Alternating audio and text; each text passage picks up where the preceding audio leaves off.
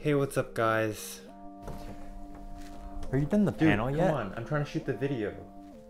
You had 2 whole weeks to do it. No, I was at work the whole day. I spent the whole day taping sheets and stamping them.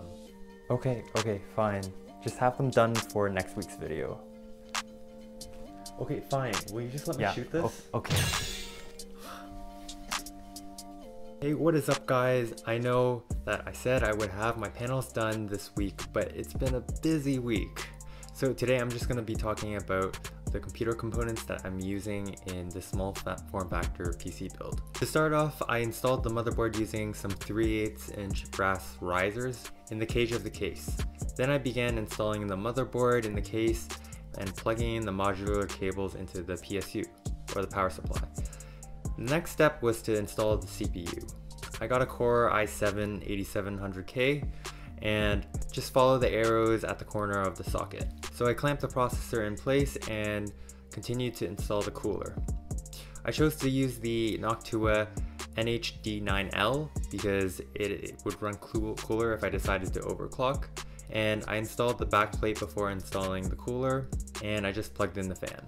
The next step was to install the RAM and the SSD. So I'm using an M2 SSD, so that just plugs right into a socket on the motherboard, which is pretty convenient because it saves a lot of space. And the last step was to plug in the switch for the power and plug in my mouse, keyboard, and Wi-Fi antennas. I plugged in the power and it was ready to turn on. So I got Windows 10 installed and began installing some of my software, mostly Adobe Creative Suite softwares. I got AutoCAD, I started to get Rhino.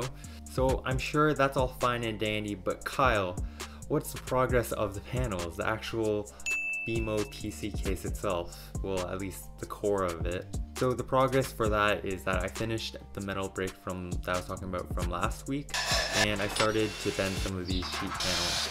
And the reason that it's taking so long to get all these panels bent and formed is because, one, I have so many bends that I probably should have taken some out, and two, because I kept messing up the measurements and the fitting wasn't 100% right on my actual cage, so I kept running into fitting issues. So these panels are coming together. I just need a little time to prep them to paint and install the last bits of hardware in my computer case to make it fully functional. Anyways, that's all there is for this week's update. If you haven't already, it would mean so much to me if you left a thumbs up in the section down below, or just leave a comment about your thoughts on my project. If you're interested in seeing how this project progresses, then I would also recommend subscribing to my YouTube channel because it's free and I'm here every week. Alright, I'll see you guys in the next one. Bye.